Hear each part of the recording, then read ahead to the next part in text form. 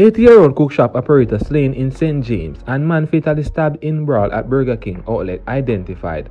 Plus, child that was killed by falling gate. Mother recounts what happened. Nation family, Wagwan. So yes, my peeps, they are back with another video. So, an 80-year-old Cookshop operator was murdered in St. James at his business place, Nation family. Plus, he manages the St. Clavers Avenue-based transportation hub as well. So the man was sitting at his business place, Nation family, at around 2:30 p.m. when two men came to his establishment and one of them ordered a food. Why he could serve that one, the food, they opened gunfire, hitting him multiple times. He was transported to the Cornwall Regional Hospital where he succumbed to his injuries. And Nation family, the year almost end. And since 2022, 182 people have been murdered across St. James alone. 182 people in our Nation family get murdered in a St. James alone. And St. James is now under a public state of emergency, which was declared on Wednesday in response to the high level of crime.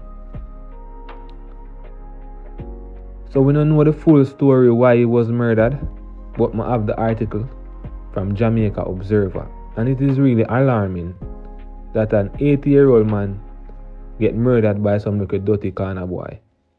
And some people did honor one post on Instagram and said the man not have no manners and thing, and him deserve what him get. But then again, why them a say that? That not right for them kill the man even if the man not no manners. The man is an elderly man, 80-year-old. Why? Come on, man. Me I tell you say, every day Jamaica get worse and worse our Nation family. And hope them find them two man. But even Nation family, them bring them before the courts and get justice. It's still not gonna bring back the man. The man end up dead already. So we don't know as yet why them kill him, but hopefully we can get to the bottom of this story why he was murdered. But it is alarming and it is crazy.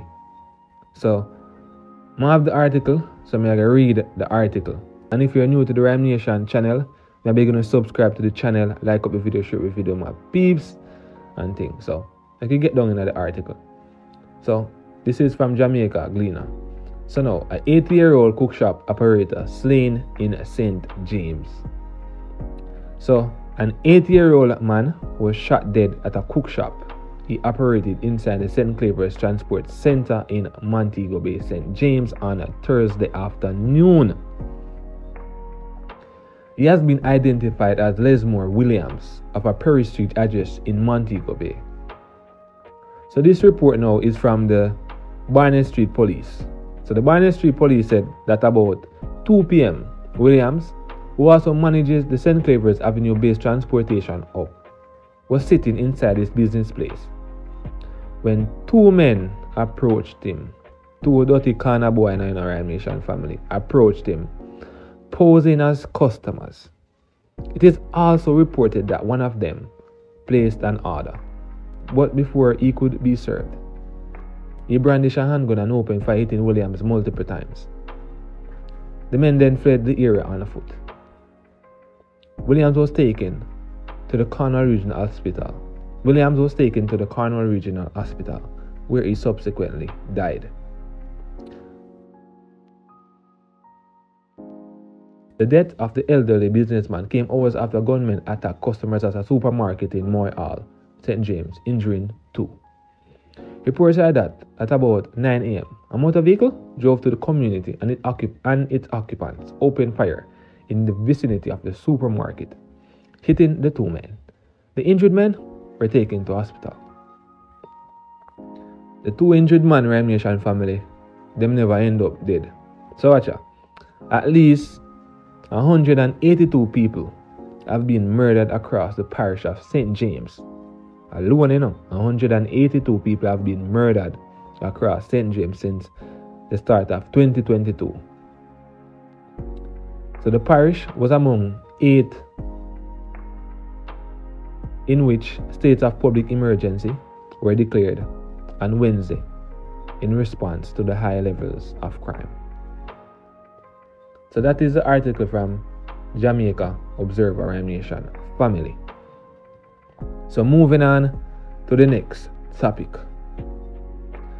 So there's a video which has been circulating on social media, which I have get a hold of it, wherein a few men were involved in a brawl. But Radio Jamaica News state that one of the men subsequently died, which he was stabbed.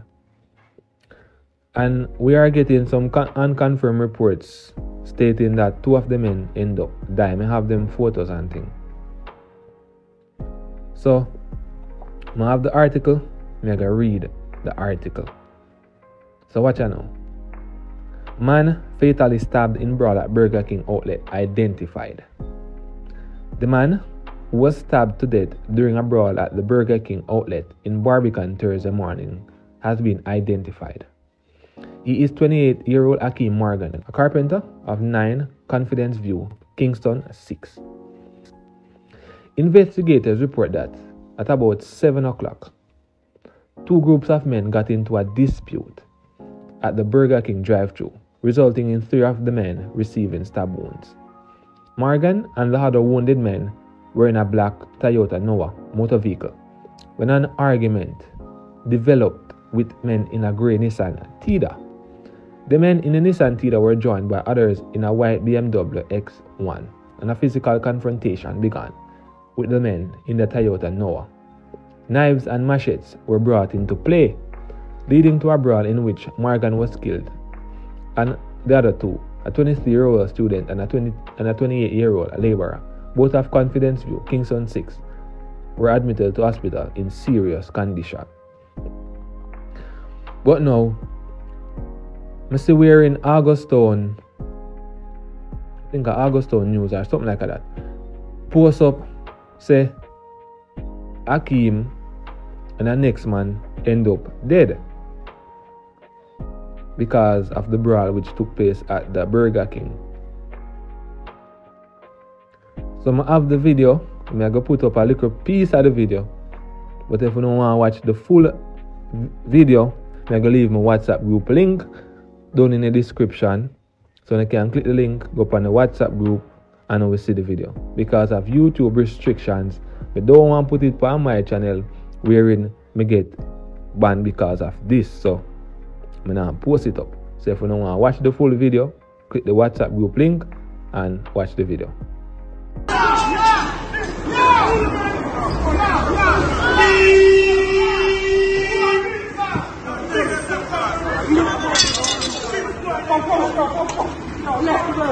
So Rhyme Nation family, moving on to the next topic.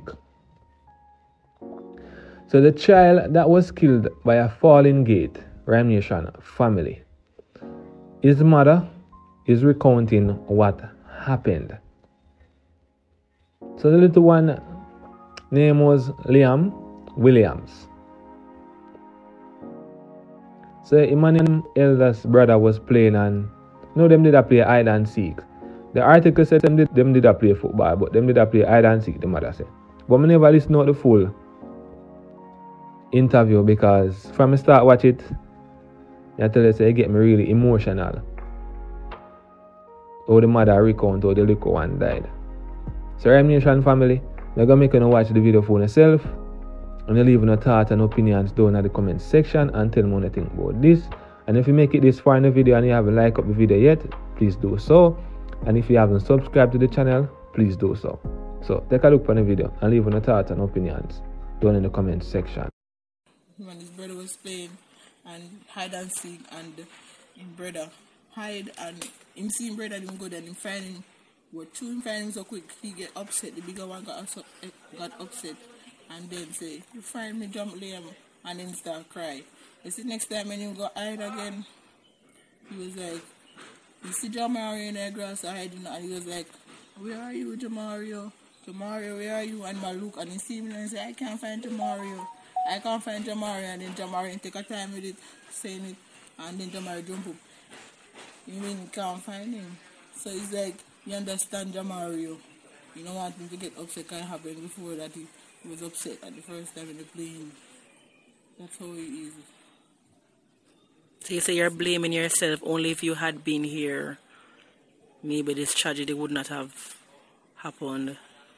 Or even if I was here, or if I was just maybe 2-3 minutes before it happened, because it would always decide me.